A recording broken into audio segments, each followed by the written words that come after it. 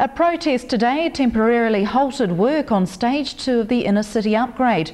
2 women distressed by the removal of native trees held a vigil beside a condemned cabbage tree.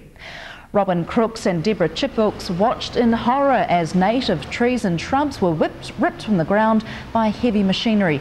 Deciding to put a stop to the carnage, they positioned themselves around the next tree in line for disposal.